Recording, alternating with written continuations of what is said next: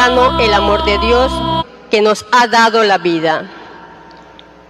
Con gozo cantamos, nos ponemos de pie.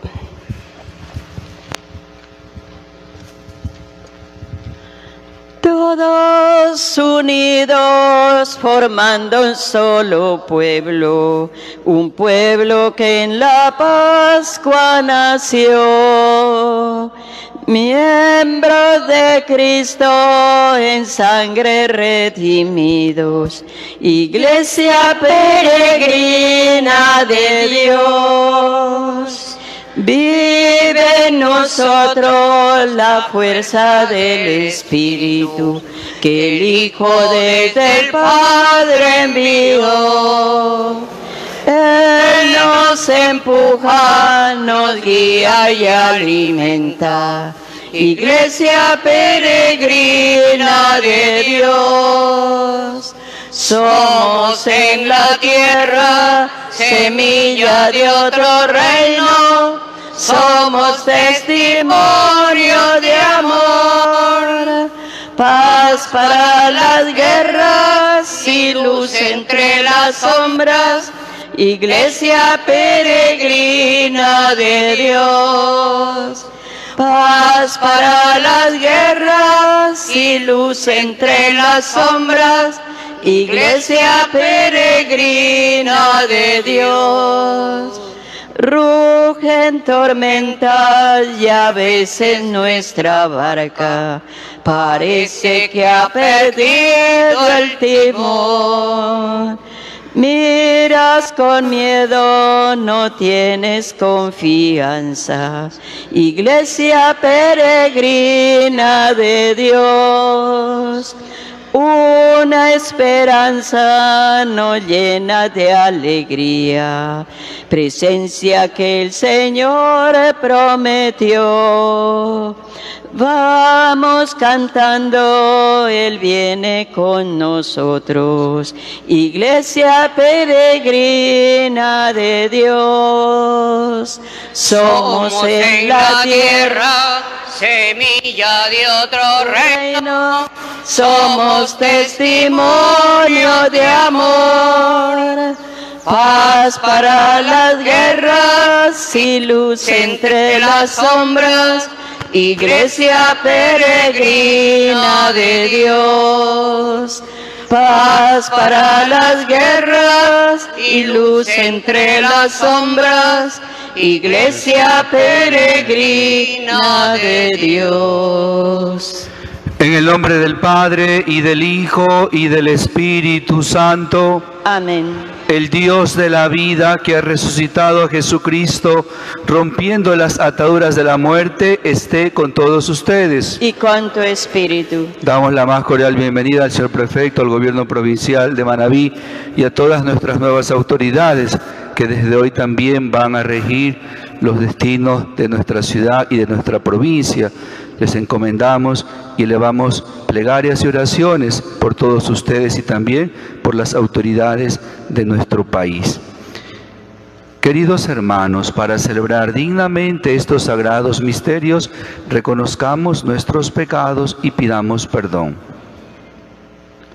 Yo confieso ante Dios Todopoderoso y ante ustedes, hermanos, que he pecado mucho de pensamiento, palabra, obra y omisión, por mi culpa, por mi gran culpa. Por eso ruego a Santa María, siempre Virgen, a los ángeles, a los santos y a ustedes, hermanos, que intercedan por mí ante Dios nuestro Señor. Dios Todopoderoso, tenga misericordia de nosotros, perdone nuestros pecados y nos lleve a la vida eterna. Amén. Señor, ten piedad. Señor, ten piedad. Señor, ten piedad. Ten piedad. Cristo, ten piedad, ten piedad. Cristo, ten piedad, ten piedad. Cristo, ten piedad, ten piedad. Ten piedad. Señor, ten piedad. Señor, ten piedad. Señor, ten piedad. Ten piedad. Gloria a Dios en el cielo y en la tierra paz a los hombres que ama al Señor. Por tu inmensa gloria te alabamos, te bendecimos, te adoramos, te glorificamos, te damos gracias. Gloria a Dios en el cielo y en la tierra paz a los hombres que ama al Señor. Señor Dios, Rey celestial, Dios Padre todopoderoso, Señor Hijo único Jesucristo, Señor Dios, Cordero de Dios, Hijo del Padre. Gloria a Dios en el cielo y en la tierra paz a los hombres que ama al Señor. Tú que quitas el pecado del mundo, ten piedad de nosotros. Tú que quitas el pecado del mundo, atiende nuestra súplica. Tú que estás sentado a la derecha del Padre, ten piedad de nosotros. Gloria a Dios en el cielo y en la tierra paz a los hombres que ama al Señor. Porque solo tú eres santo, solo tú, Señor, solo tú, Altísimo Jesucristo, con el Espíritu Santo, en la gloria de Dios Padre. Gloria a Dios en el cielo y en la tierra paz a los hombres que ama al Señor. Amén.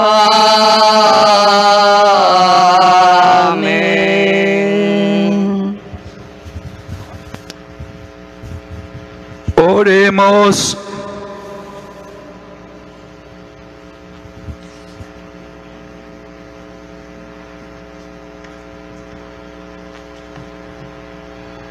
Dios Todopoderoso, concédenos continuar con sincero afecto la celebración de estos días de alegría en honor del Señor resucitado, para que estos misterios que estamos recordando se manifiesten siempre en nuestras obras. Por nuestro Señor Jesucristo, tu Hijo, que vive y reina contigo en la unidad del Espíritu Santo y es Dios por los siglos de los siglos. Amén.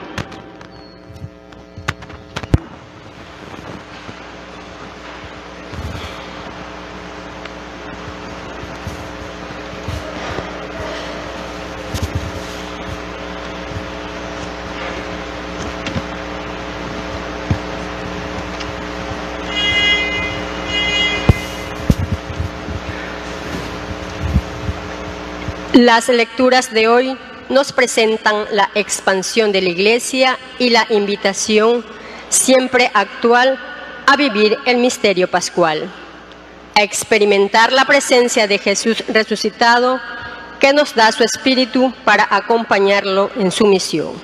Escuchemos.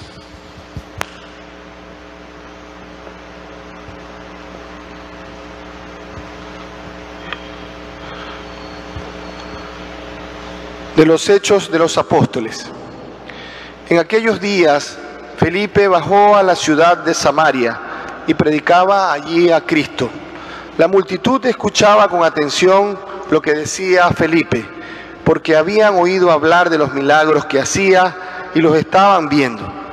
De muchos poseídos salían los espíritus inmundos, lanzando gritos, y muchos paralíticos y lisiados quedaban curados. Esto despertó gran alegría en aquella ciudad. Cuando los apóstoles que estaban en Jerusalén se enteraron de que Samaria había recibido la palabra de Dios, enviaron allá a Pedro y a Juan. Estos, al llegar, oraron por los que se habían convertido, para que recibieran el Espíritu Santo, porque aún no lo habían recibido, y solamente habían sido bautizados en el nombre del Señor Jesús. Entonces, Pedro y Juan impusieron las manos sobre ellos y ellos recibieron el Espíritu Santo. Palabra de Dios. Te alabamos, Señor. Las obras del Señor son admirables. Aleluya. Las obras del Señor son admirables. Aleluya. Que aclame al Señor toda la tierra, celebremos su gloria y su poder. Cantemos un himno de alabanza, digamos al Señor, tu obra es admirable. Las obras del Señor son admirables. Aleluya. Que se postre ante ti la tierra entera y celebre con cánticos tu nombre. Admiremos las obras del Señor, los prodigios que ha hecho por los hombres. Las obras del Señor son admirables. Aleluya. Las obras del Señor son admirables. Aleluya. Él transformó el mar rojo en tierra firme y los hizo cruzar el Jordán a pie junto. Llenémonos por eso de gozo y gratitud. El Señor es eterno y poderoso. Las obras del Señor son admirables. Aleluya. Cuantos temen a Dios, vengan y escuchen, y les diré lo que ha hecho por mí. Bendito sea Dios, que no rechazó mi súplica, ni me retiró su gracia. Las obras del Señor son admirables. Aleluya.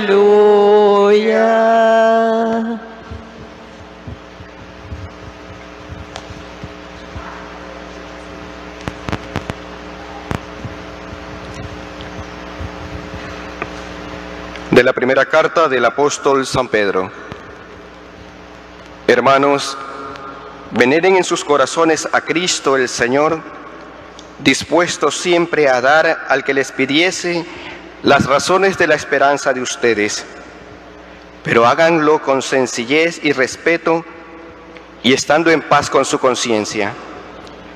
Así quedarán avergonzados los que denigran la conducta cristiana de ustedes, pues mejor es padecer haciendo el bien, si tal es la voluntad de Dios, que padecer haciendo el mal. Porque también Cristo murió una sola vez y para siempre por los pecados de los hombres, Él, el justo, por nosotros los injustos, para llevarnos a Dios. Murió en su cuerpo y resucitó glorificado. Palabra de Dios. Te alabamos, Señor.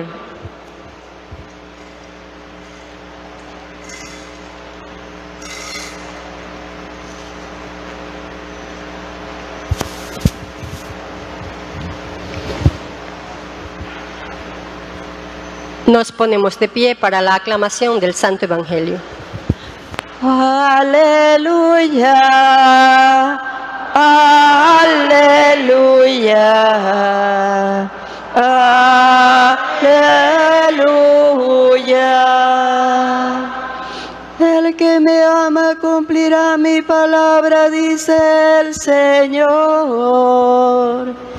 Y mi Padre lo amará, y vendremos a Él. Aleluya, aleluya, aleluya.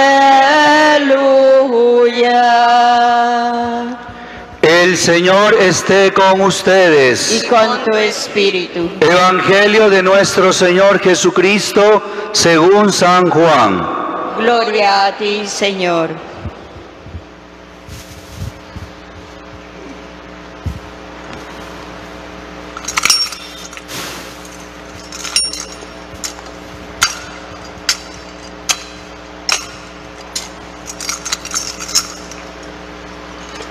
En aquel tiempo Jesús dijo a sus discípulos: si me aman, cumplirán mis mandamientos. Yo le rogaré al Padre, y Él les enviará otro Consolador que esté siempre con ustedes, el Espíritu de verdad. El mundo no puede recibirlo, porque no lo ve ni lo conoce. Ustedes, en cambio, sí lo conocen, porque habita entre ustedes y estará en ustedes. No los dejaré desamparados, sino que volveré a ustedes. Dentro de poco el mundo no me verá más, pero ustedes sí me verán, porque yo permanezco vivo y ustedes también vivirán. En aquel día entenderán que yo estoy en mi Padre, ustedes en mí y yo en ustedes. El que acepta mis mandamientos y los cumple, ese me ama. Al que me ama a mí, lo amará mi Padre. Yo también lo amaré y me manifestaré en él. Palabra del Señor. Gloria a ti, Señor Jesús. Queridos hermanos, estamos iniciando hoy el 6º domingo de Pascua.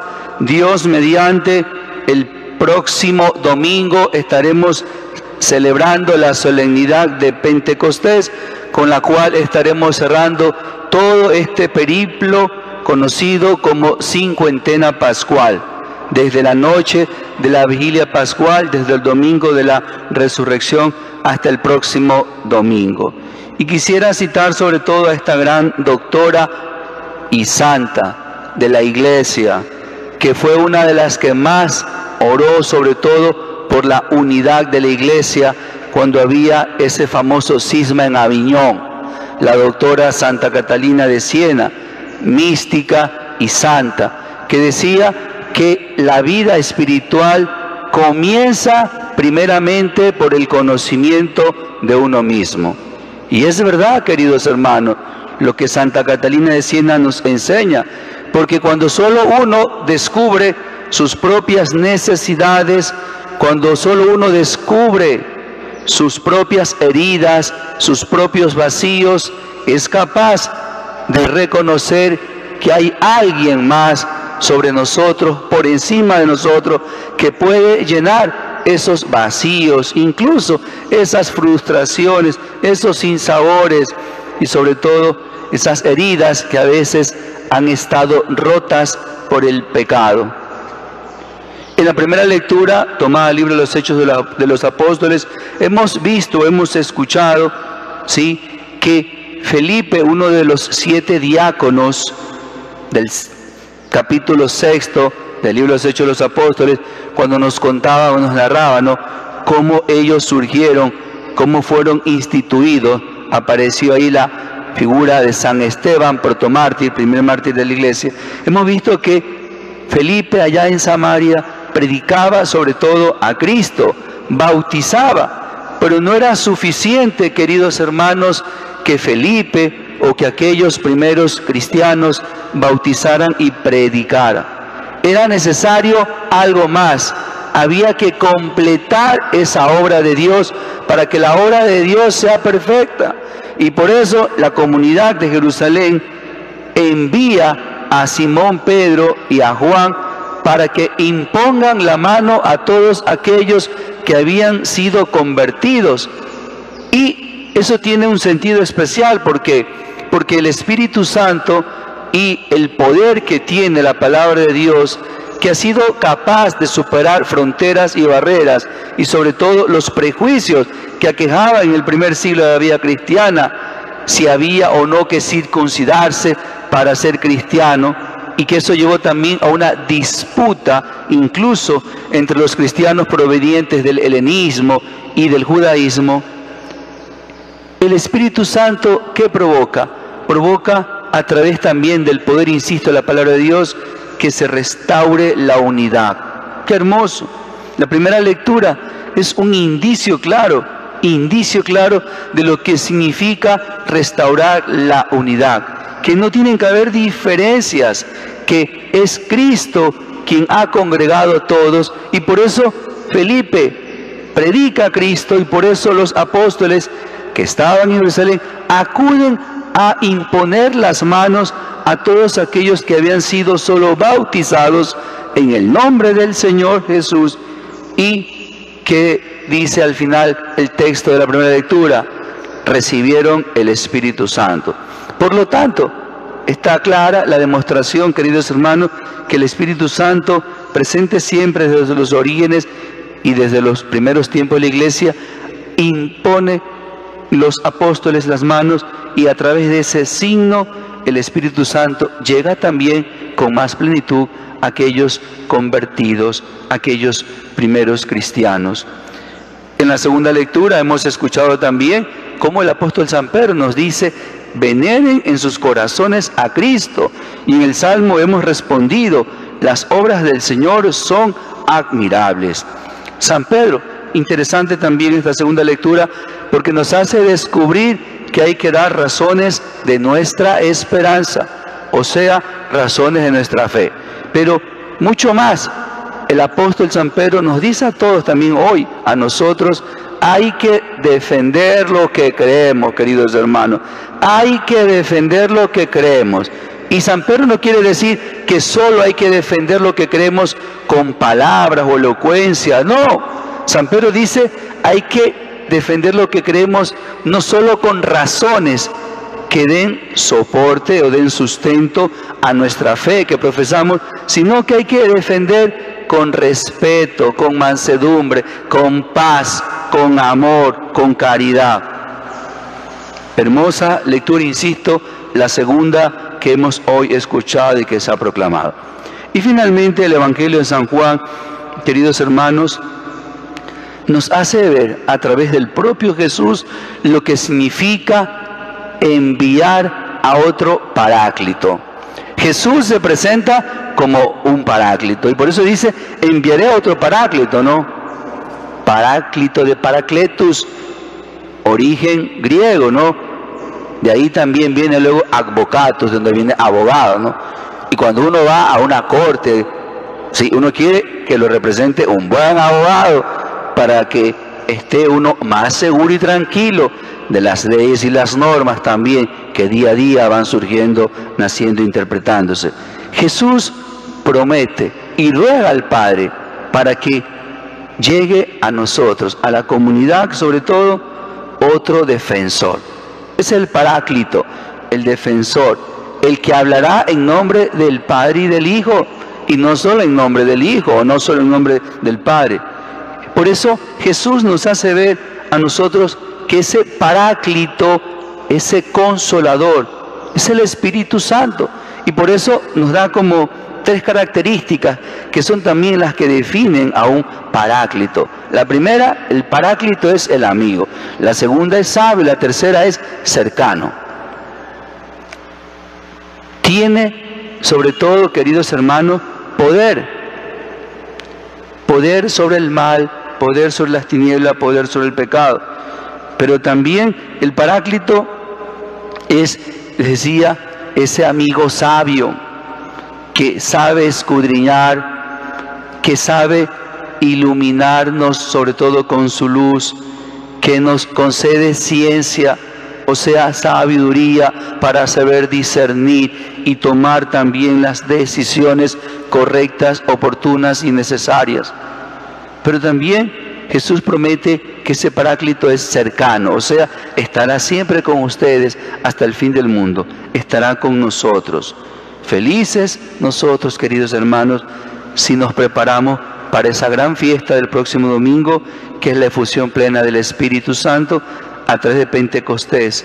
Queremos también nosotros, a través de este otro defensor o consolador o Paráclito, preparar mejor nuestro corazón, abrirlo más a Dios y sobre todo dejar que Dios viva siempre en nuestro corazón y en nuestra vida, hoy en nuestra familia y, ¿por qué no?, en nuestra sociedad y sobre todo en nuestra iglesia.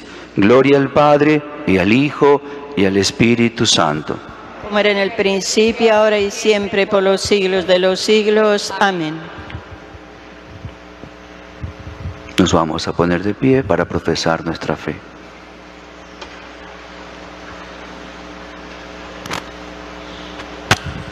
Recemos el credo niceno-constantinopolitano. Creo en un solo Dios, Padre Todopoderoso, Creador del cielo y de la tierra, de todo lo visible y lo invisible.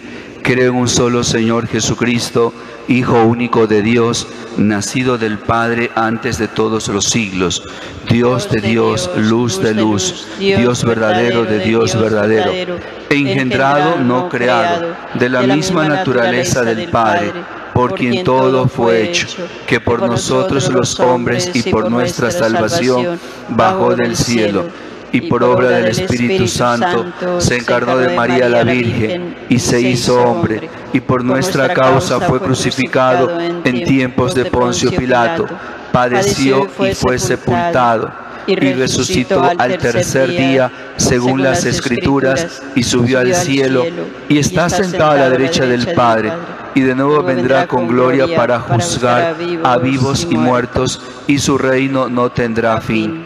Creo en el Espíritu Santo, Señor y dador de vida, que procede del Padre y del Hijo, que con el Padre y el Hijo recibe una misma adoración y gloria, y que habló por los profetas.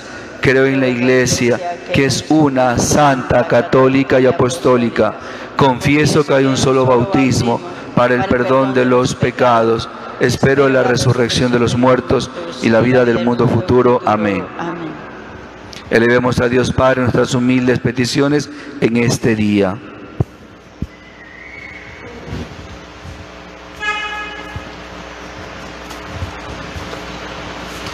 Y a cada una de ellas vamos a responder: por tu amor, escúchanos, Señor, todos. Por tu amor, escúchanos, Señor. Por el Papa, los obispos y sacerdotes, para que ejerzan fielmente su ministerio. Oremos al Señor. Por tu amor, escúchanos, Señor. Por todas las madres, que el Señor las ayude a vivir con responsabilidad su vocación materna de amor y de vida. Oremos al Señor. Por tu amor, escúchanos, Señor. Por los que están angustiados por diferentes necesidades, para que el Señor les dé ayuda y remedio. Oremos al Señor. Por tu amor, escúchanos, Señor. Por los educadores y catequistas, para que cuanto enseñan se vean acompañados por el testimonio de vida. Oremos al Señor. Por tu amor, escúchanos, Señor. Por nuestra comunidad, para que tengamos hambre y sed de justicia y vivamos el mandamiento del amor. Oremos al Señor. Por tu amor, escúchanos, Señor. Por nuestras autoridades locales y provinciales, por aquellas que inician una nueva administración para que el Señor también con su sabiduría los asista para legislar sobre todo en favor de los más necesitados. Oremos al Señor. Por tu amor, escúchanos, Señor. Padre, estas intenciones te las presentamos por intercesión de Jesucristo nuestro Señor. Amén. Tomen asiento para participar del ofertorio cantando. Con amor te presento, Señor, lo mejor de mi vida. Te presento, Señor, mi amistad. Con amor te presento, Señor, para ser mi manjar, la viña, el racimo, el trigal, el pan de mi hogar. Te presento con amor, con mis manos abiertas a ti, contemplando tu lámpara. Te presento, Señor, mi esperanza. Hacia ti se dirige mi barca, hacia el cielo se va. Es largo el camino, el remar, ruta pascual. Dios me guía al caminar. Con mi ofrenda también yo te doy lo mejor de mis lágrimas. Te presento, Señor, mi dolor. Te presento, Señor, mi oración. Ofertorio de amor. El grano enterrado ya es flor, la espiga oblación, la semilla redención. Oren, hermanos, para que este sacrificio mío de ustedes sea agradable a Dios Padre Todopoderoso. El Señor reciba de tus manos este sacrificio para alabanza y gloria de su nombre, para nuestro bien y el de toda su santa Iglesia. Suban hasta ti, Señor, nuestras súplicas con las ofrendas del sacrificio, para que, purificados por tu bondad, nos preparemos para celebrar el sacramento de tu inmenso amor. Por Jesucristo nuestro Señor. Amén. El Señor esté con ustedes. Y con tu espíritu. Levantemos el corazón. Lo tenemos levantado hacia el Señor. Demos gracias al Señor nuestro Dios. Es justo y necesario. En verdad es justo y necesario, es nuestro deber y salvación glorificarte siempre, Señor, pero más que nunca en este tiempo en que Cristo, nuestra Pascua, ha sido inmolado, porque Él, con la inmolación de su cuerpo en la cruz, dio pleno cumplimiento a lo que anunciaban los sacrificios de la antigua alianza, y ofreciéndose a sí mismo por nuestra salvación, quiso ser al mismo tiempo sacerdote, víctima y altar. Por eso, con esta efusión de gozo pascual, el mundo entero se desborda de alegría, y también los coros celestiales, los ángeles y los arcángeles cantan sin cesar el himno de tu gloria. Santo, santo, santo es el Señor, Dios del universo. Llenos está el cielo y la tierra de tu gloria. Hosana, Hosana, Hosana, Hosana en el cielo. Hosana, Hosana, Hosana en el cielo. Bendito el el que viene en nombre del Señor. Hosana en el cielo, Hosana, Hosana, Hosana, Hosana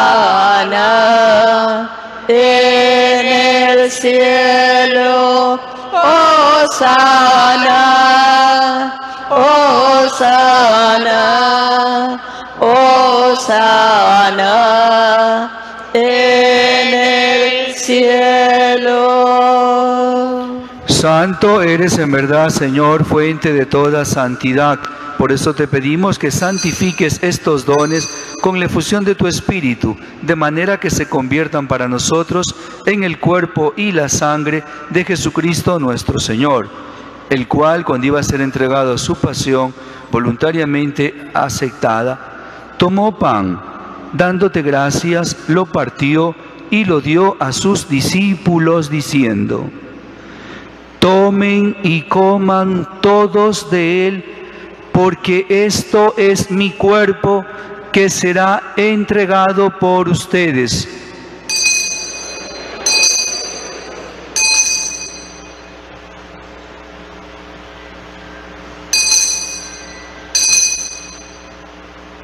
Del mismo modo, acabada la cena, tomó el cáliz y dándote gracias de nuevo, lo pasó a sus discípulos diciendo: tomen y beban todos de él, porque este es el cáliz de mi sangre, sangre de la alianza nueva y eterna, que será derramada por ustedes y por muchos para el perdón de los pecados.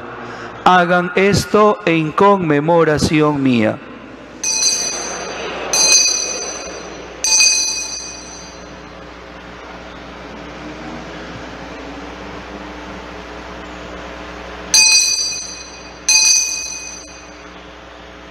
Este es el sacramento de nuestra fe. Tu resurrección, ven Señor Jesús. Así pues, Padre, al celebrar ahora el memorial de la muerte y resurrección de tu Hijo, te ofrecemos el pan de vida y el cáliz de salvación, y te damos gracias porque nos haces dignos de servirte en tu presencia. Te pedimos humildemente que el Espíritu Santo congregue en la unidad a cuantos participamos del cuerpo y la sangre de Cristo. Acuérdate, Señor, de tu iglesia extendida por toda la tierra y reunida aquí en el domingo, día en que Cristo ha vencido la muerte y nos ha hecho partícipes de su vida inmortal, y con el Papa Francisco, con nuestro obispo Eduardo y todos los pastores que cuidan de tu pueblo, llévala a su perfección por la caridad. Acuérdate también de nuestros hermanos que durmieron en la esperanza de la resurrección y de todos los que han muerto en tu misericordia, admítelos a contemplar la luz de tu rostro. Ten misericordia de todos nosotros, y así con María, la Virgen Madre de Dios, su esposo San José, los apóstoles y cuantos vivieron en tu amistad a través de los tiempos, merezcamos por tu Hijo Jesucristo compartir la vida eterna y cantar tus alabanzas. Por Cristo, con Él y en Él, a ti Dios Padre omnipotente, en la unidad del Espíritu Santo, todo honor y toda gloria por los siglos de los siglos. Amén. Llenos de confianza por ser hijos de Dios, digamos juntos la plegaria que el mismo Cristo nos enseñó. Padre nuestro que estás en el cielo, santificado sea tu nombre. Venga a nosotros tu reino. Hágase tu voluntad en la tierra como en el cielo. Danos hoy nuestro pan de cada día. Perdona nuestras ofensas, como también nosotros perdonamos a los que nos ofenden. No nos dejes caer en la tentación y líbranos del mal.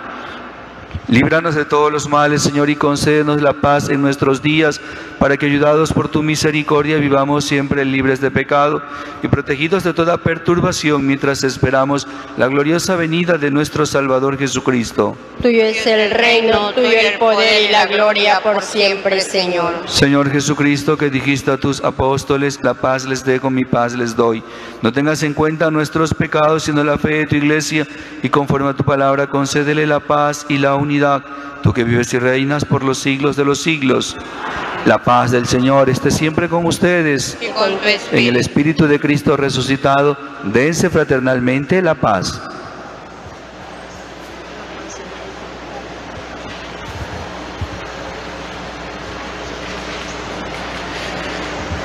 Reconozcamos la presencia de Jesús como los discípulos de Emaús al partir el pan cantando. Oh Cordero, Cordero, Cordero de Dios que quitas el pecado del mundo, ten piedad de nosotros, oh Cordero, Cordero. Cordero de Dios que quitas el pecado del mundo, ten piedad de nosotros, oh Cordero, Cordero.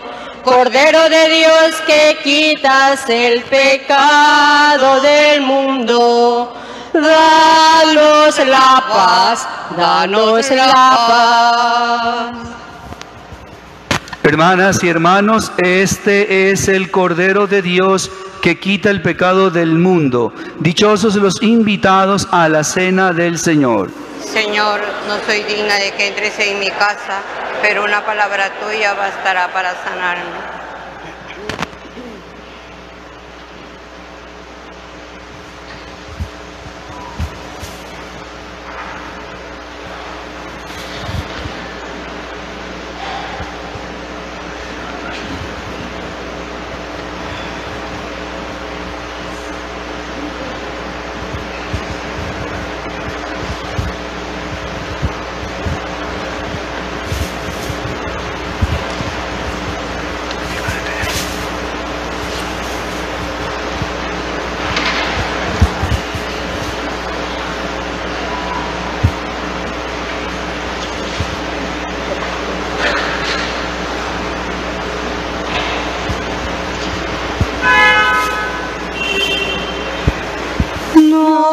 Podemos caminar con hambre bajo el sol.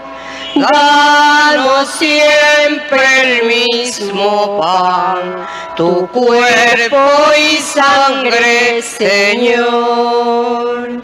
Comamos todos de este pan, el pan de la unidad. En un cuerpo nos unió el Señor por medio del amor. No podemos caminar con hambre bajo el sol. Danos siempre el mismo pan, tu cuerpo y sangre, Señor. Señor, yo tengo sed de ti, sediento estoy de Dios, pero pronto llegaré a ver el rostro del Señor.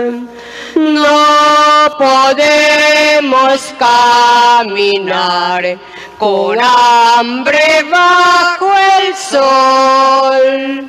Danos siempre el mismo pan, tu cuerpo y sangre, Señor. Por el desierto el pueblo va cantando su dolor. En la noche brillará tu luz, nos guía la verdad. No podemos caminar con hambre bajo el sol. Danos siempre el mismo pan, tu cuerpo y sangre, Señor. Comamos todos de este pan, el pan de la unidad. en un cuerpo nos unió el Señor por medio del amor. No podemos caminar con hambre bajo el sol. Danos siempre el mismo pan, tu cuerpo y sangre, Señor.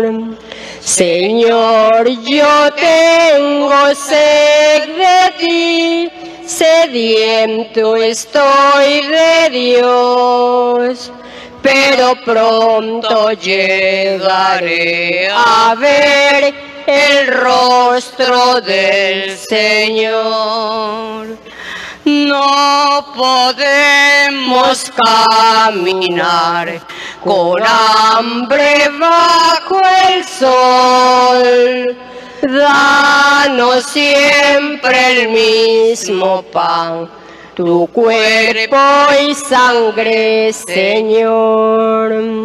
Por el desierto el pueblo va cantando su dolor. En la noche brillará tu luz, nos guía la verdad. No podemos caminar con hambre bajo el sol. Danos siempre el mismo pan, tu cuerpo y sangre, Señor. Donde hay caridad y amor, allí está el Señor. Allí está el Señor. Donde hay caridad y amor, allí está el Señor.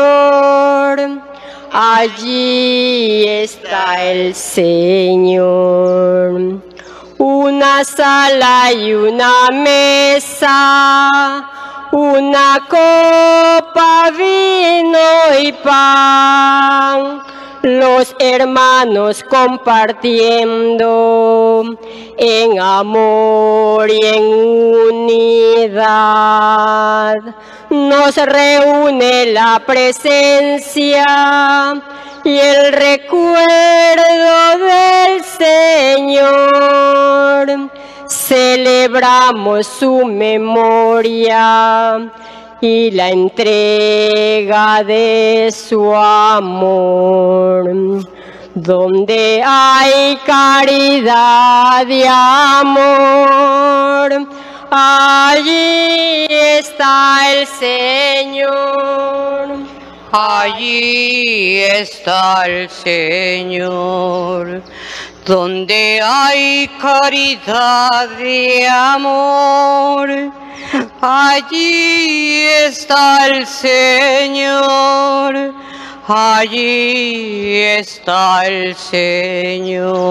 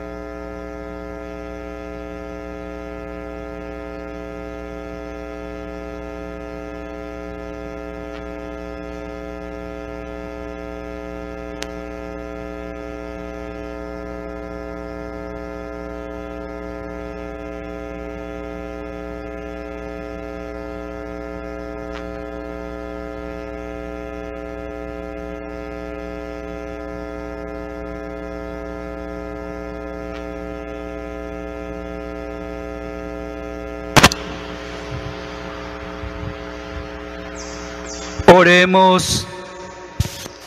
Dios Todopoderoso y Eterno, que en la resurrección de Jesucristo nos has renovado para la vida eterna, multiplica en nosotros los frutos del misterio pascual e infunde en nuestros corazones la fortaleza del alimento de salvación.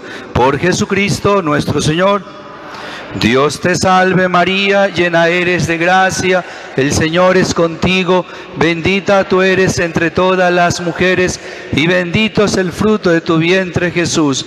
Santa María, Madre de Dios, ruega por nosotros pecadores, ahora y en la hora de nuestra muerte. Amén. Nuestra Madre de la Merced, San José, esposo de la Virgen, todos los santos y santas de Dios. Pequeños avisos parroquiales. En 6 días, en menos de 8 días, vamos a celebrar y a vivir aquí en el Santuario un concierto mariano, tercera edición, titulado Hágase en mí según tu palabra. Están confirmados 33 músicos con trayectoria no solo a nivel nacional, sino internacional. La entrada es gratuita, 20 horas, 8 de la noche, el sábado 20 de mayo. Invitados todos a este concierto mariano que quiere dar sobre todo a nuestra Madre Santísima un homenaje en su mes, el mes de mayo, el mes de María. Buenos días con todos. Con el permiso del Padrecito me dirijo a ustedes. Estoy aquí luchando por la vida de mi hijo. Necesita de suma urgencia un trasplante de médula. Sufre de leucemia. La vicepresidencia ya me ha ayudado con la mitad del dinero de la operación y la gente de buen corazón. Solo me faltan reunir $1000 para poderle operar a mi hijo. Por eso hoy he venido aquí a hacerles una pequeña invitación para el sábado 20 de mayo. Voy a hacer una comida solidaria aquí en el Parque de la Madre. Voy a estar situada en una carpita. El costo del boletito es de $3. Las personas que me puedan ayudar con el boletito, Dios les pague. Y las que no, también. Con cualquier monedita que me puedan ayudar, para mí es mucho. Recuerden que hoy por mí, mañana por ti. Voy a estar en la puerta de la iglesia esperando su ayuda. Que Diosito les bendiga. Vamos ahora a participar, tomen asiento, de una serenata que el Padre José o Padre Chelo, como se lo conoce más, ha preparado, sobre todo en homenaje a todas nuestras madres. Sonido, sí. Hola, sonido.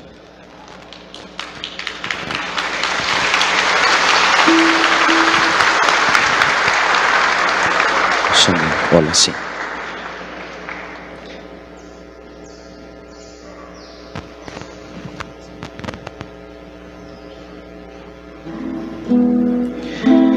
Muy buenos días con todos.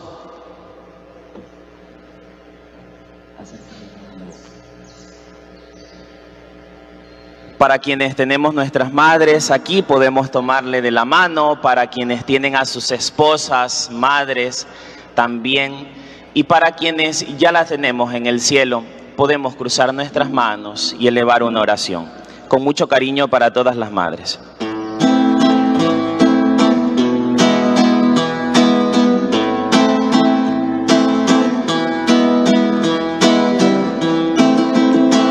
Pintor que pintas paisajes, pintor que pintas el mar, pintor que pintas follajes, pinta el alma de mi madre con todita su bondad, pinta el alma de mi madre con todita su bondad. Yo quiero que me pintes, pintor, la alegría de las campanas cuando llaman a la misa y ella va por la mañana. Yo quiero que me pintes, amigo, la brisa de la tarde que besa sus mejillas en mi pueblo natal, que besa sus mejillas en mi pueblo natal.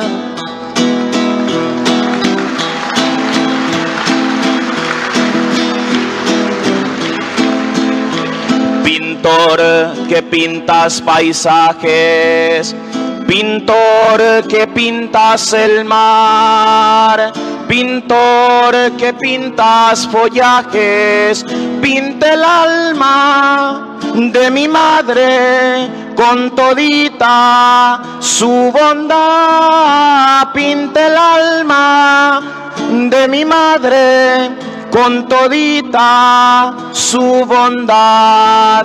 Yo quiero que me pintes, pintor, la alegría de las campanas cuando llaman a la misa y ella va por la mañana. Yo quiero que me pintes, amigo, la brisa de la tarde que besa sus mejillas en mi pueblo natal, que besa sus mejillas en mi pueblo natal.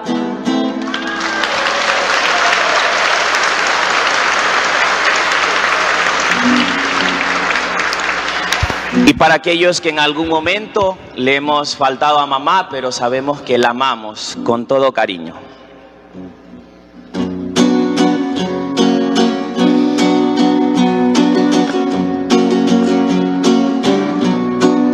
Loco por un amor, me alejé de tu lado. Madrecita querida, cuánto te hice sufrir. Todo el sabor de lágrimas probaste en tus labios y esos ojos que murieron bobado en mi existir. Yo quiero que no sufras, yo quiero que no llores y que en tus oraciones me des tu bendición. Yo quiero que no sufras, yo quiero que no llores y que en tus oraciones me des tu bendición. ¡Que vivan las madres!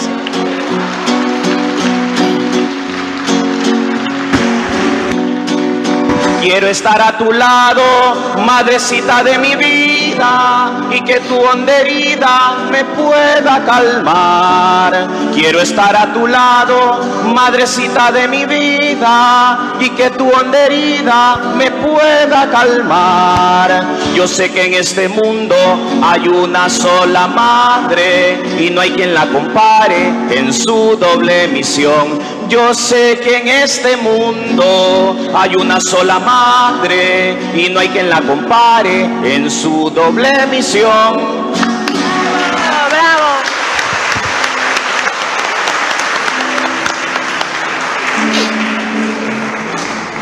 Y ahora vamos también, por último, a cantarle a nuestra Madre del Cielo. Les invito, ustedes muchos se la saben, vamos a corearla, ¿sí? Vamos a mirarla a nuestra Madre, la Virgen de la Merced. Cuántas veces siendo niño te recé, con mis besos te decía que te amaba. Poco a poco, con el tiempo alejándome de ti, por caminos que se alejan me perdí. Por caminos que se alejan me perdí. Hoy he vuelto, madre, a recordar cuántas cosas dije ante tu altar, y al rezar te puedo comprender que una madre no se cansa de esperar, que una madre no se cansa de esperar.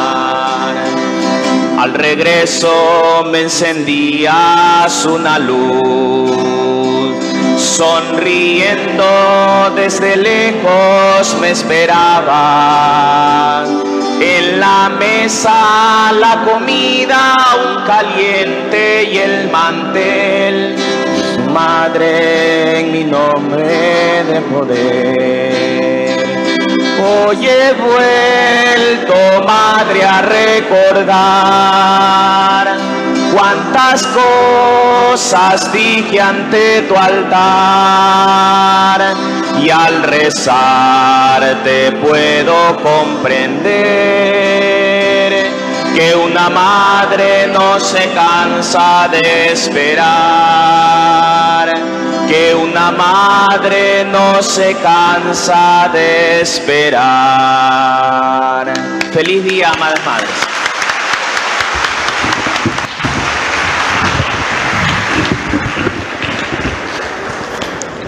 Escuchemos al señor prefecto que quiere dirigirnos unas palabras.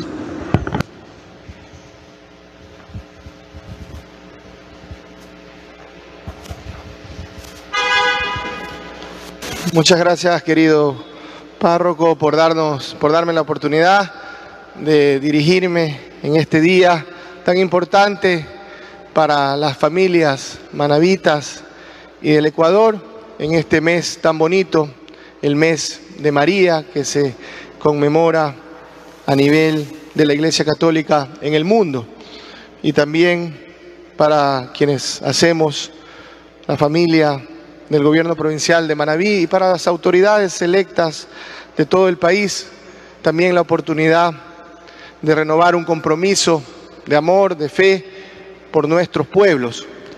Primero quiero decirles a todas las madres de Manabí, a las madres que están aquí, muchas gracias por todo su ejemplo, su abnegación, por el amor a sus hijos, por el amor a Portoviejo, por el amor a Manabí y al Ecuador. Que tengan un bendecido día. Y también en honor a ustedes, queridas madres, el día de hoy he querido iniciar este primer día de mi segundo periodo, que gracias a la confianza del pueblo manabita, hoy inicio 4 años de administración junto a mi querida compañera Caeli Buenaventura, que también es una madre, acompañados y de la mano siempre de mi esposa Miriam, de mi madre Nela, también con mi suegra Miriam, que no puede estar, mi hermana Marianela, que también son madres, las madres de mi familia, mi nuera Noelia, que pronto nos hará la familia más feliz porque seremos abuelos, y todos venimos de una madre, pero hoy quiero dedicar como fuente de inspiración de este segundo mandato que les dije a todas las mujeres que no iba a descansar ni mi alma, ni mi corazón, ni mi mente, ni mis brazos, ni mis manos, hasta tener una provincia libre de violencia. Por esas madres que sufren violencia, que sufren la injusticia, de la exclusión, de la pobreza, del olvido, del abandono, de la soledad. Por ellas, por ustedes, por todas ustedes, queridas madres, estamos obligados a vencer las cadenas de la desigualdad, de la injusticia, del centralismo. Por eso quiero pedirles que siempre con la fe en Dios respalden a las autoridades, que con legitimidad, con honestidad, con recta intención tomaremos las mejores decisiones, que le pedimos a nuestro Dios Creador, a nuestra Virgen María, a esta patrona, a nuestra Virgen de la Merced, a quienes somos devotos de nuestra Virgen María de la Dolorosa, que nos dé siempre el valor de la bondad, de la sabiduría, de la justicia, y que la luz de la verdad ilumine nuestro camino. Dios guíe al pueblo de Manabí y del Ecuador por el sendero del desarrollo con justicia social y con equidad. Feliz día, queridas madres. Todo el amor y un compromiso de honor para mi pueblo. Dios las bendiga y los bendiga a todos.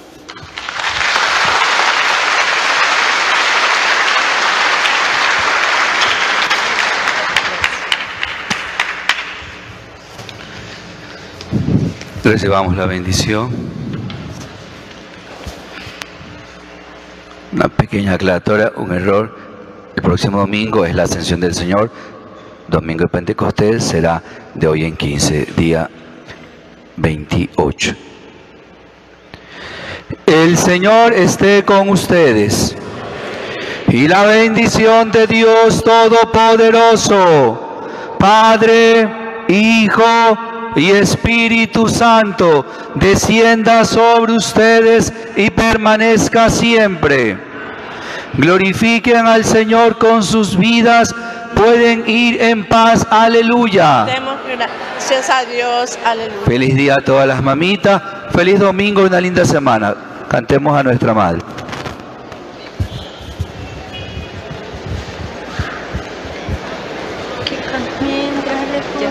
Mientras recorres la vida, tú nunca solo estás.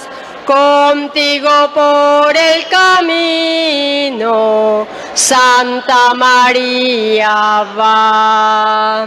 ven con nosotros al caminar. Santa María, ven, ven con nosotros al caminar. Santa María, ven.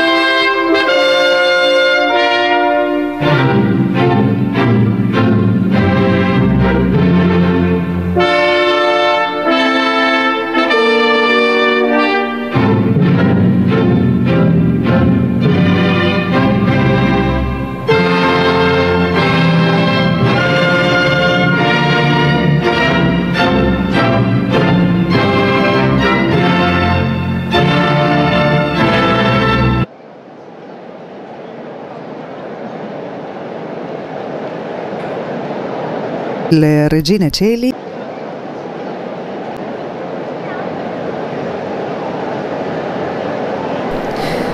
Laudetur Jesus Christus. Radio Vaticana, Vatican News transmite la oración de la Regina Caeli guiada por el Papa Francisco con su comentario al Evangelio del día. Amigos oyentes, estimados telespectadores, en este domingo 14 de mayo, sexto domingo de Pascua, reciban el saludo cordial de Griselda Mutual hoy en los micrófonos y de Renato Martínez en la redacción con la asistencia técnica de Patricio Ciprari. Con esta imagen de la Virgen María, aquí en la Plaza de San Pedro, de un domingo nublado de primavera, 16 grados en la ciudad de Roma, saludamos ante todo y agradecemos como siempre a las emisoras de radio y televisión que transmiten esta señal. En América Latina saludamos a Radio y Televisión Cáritas, Universidad Católica en Paraguay, a Radio Magna en Chubut, Argentina, a Radio Católica Cuenca y Radio La Voz de María de Guayaquil en Ecuador, a Radio Vicentina en Chile, a Radio Regina Caeli de Los Ángeles también en Chile, a Radio San Camilo en Perú, a Radio María en El Salvador y a Radio María en República Dominicana. Saludamos también a las emisoras que transmiten en los Estados Unidos, Catholic Faith Network en Nueva York, Santa Teresita Radio, Radio Paz de Miami, Radio Misión Católica Savannah en el estado de Georgia, Inmaculada Televisión y Radio Inmaculada en Atlanta, ESNE, El Sembrador Radio y Televisión, EWTN y a Setelmont Televisión que transmite en Alicante, España. El Santo Padre Francisco, como cada domingo, reflexionará sobre el Evangelio del día. Hoy, el Evangelio según San Juan, capítulo 14, versículos 15 al 21.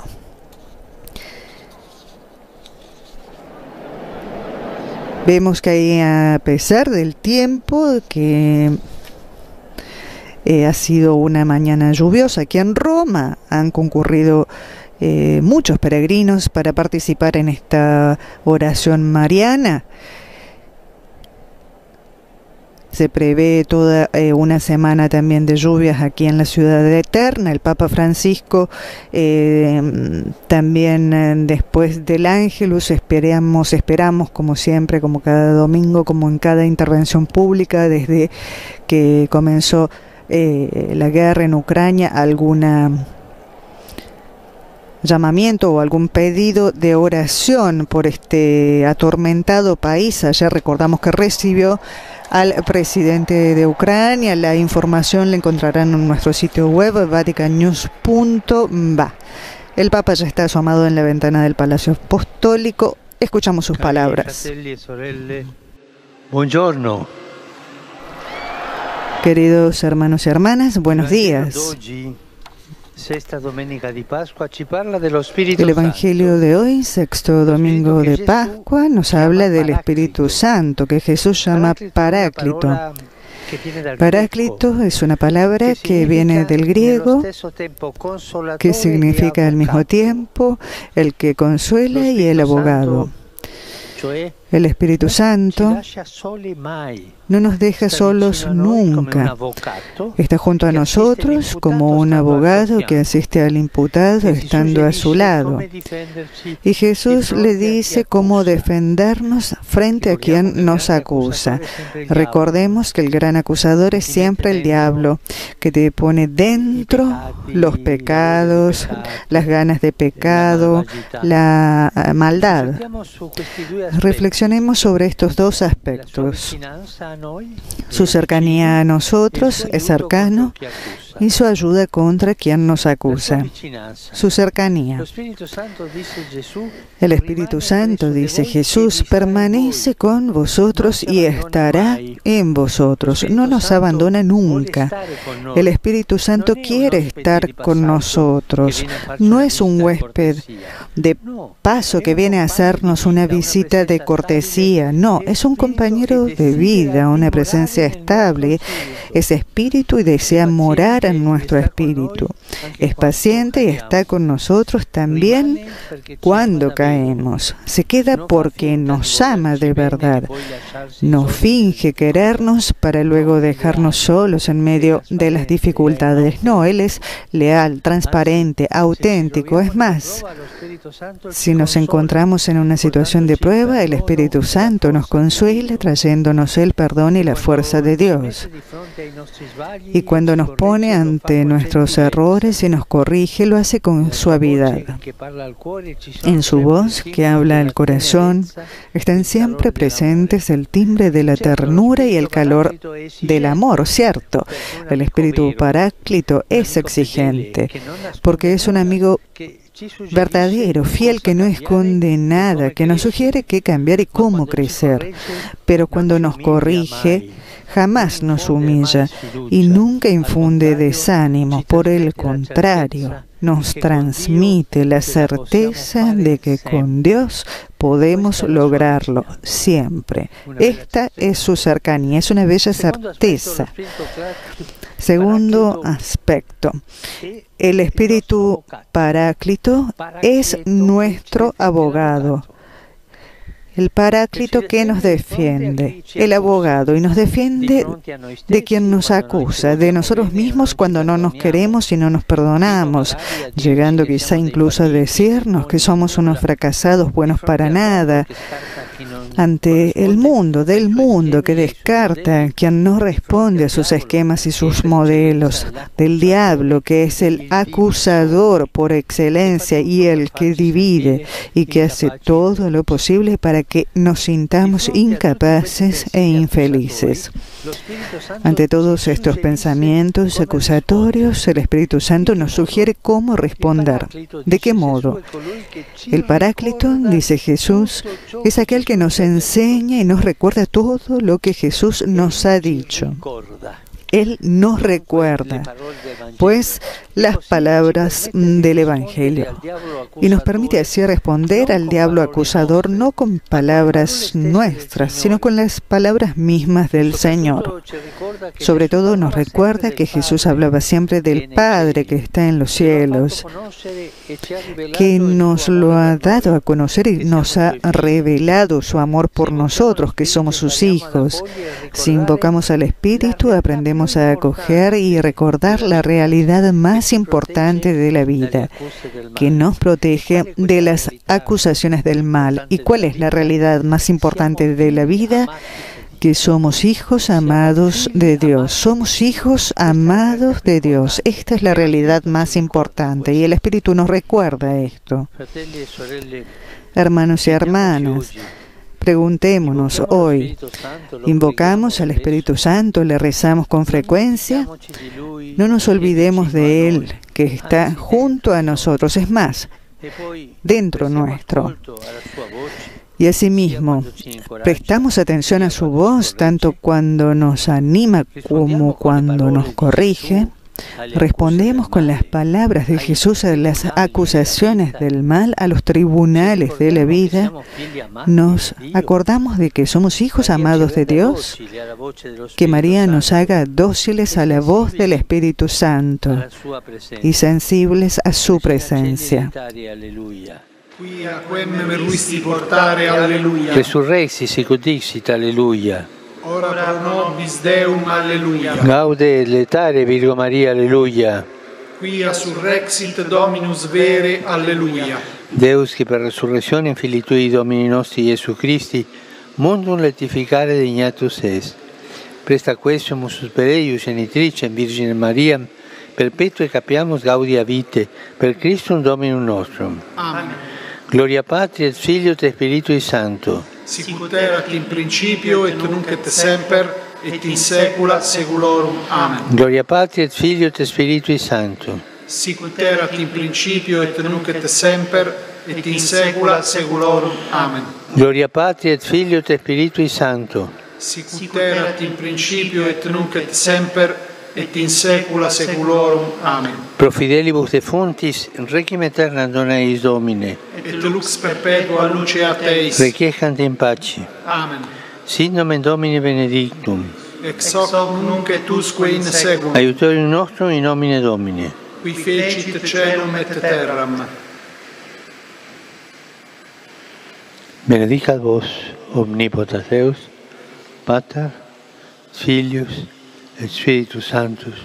Amen.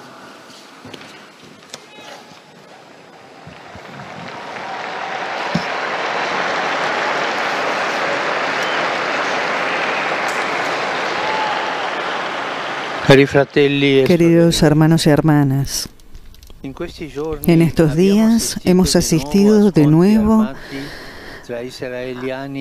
a combates armados entre israelíes y palestinos, en los que han perdido la vida personas inocentes, también mujeres y niños.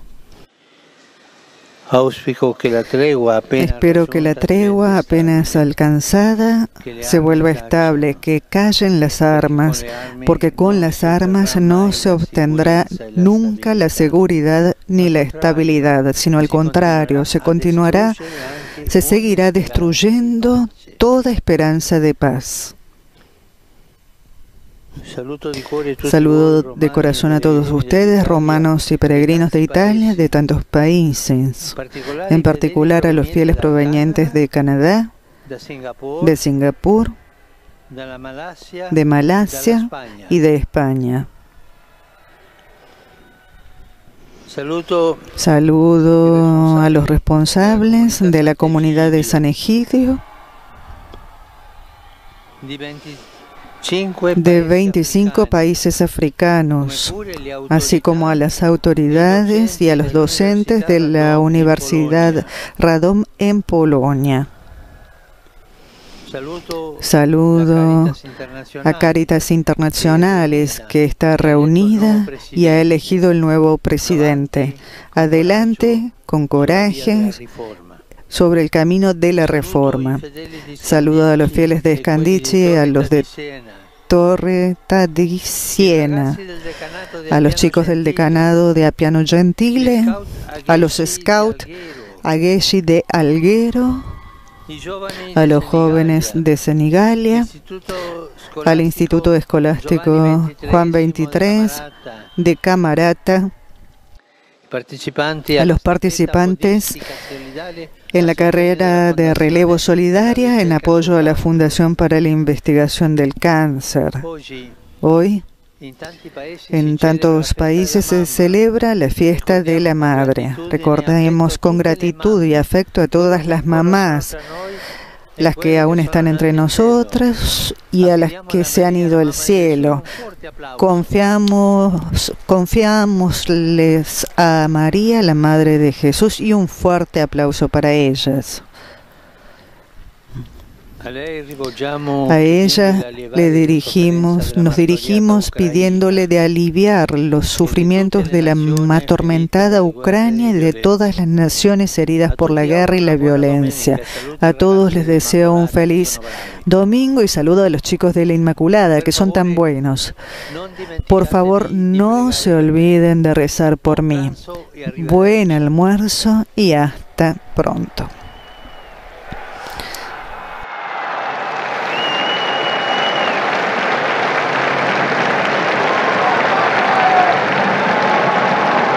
Ecco, amigos oyentes, estimados telespectadores, diversos los llamamientos hoy del Papa Francisco. Naturalmente ha recordado la atormentada Ucrania, para la cual sigue pidiendo oraciones. El Día de la Madre, felicidades a todas las mamás en tantos países, que en tantos países son celebradas en el día de hoy.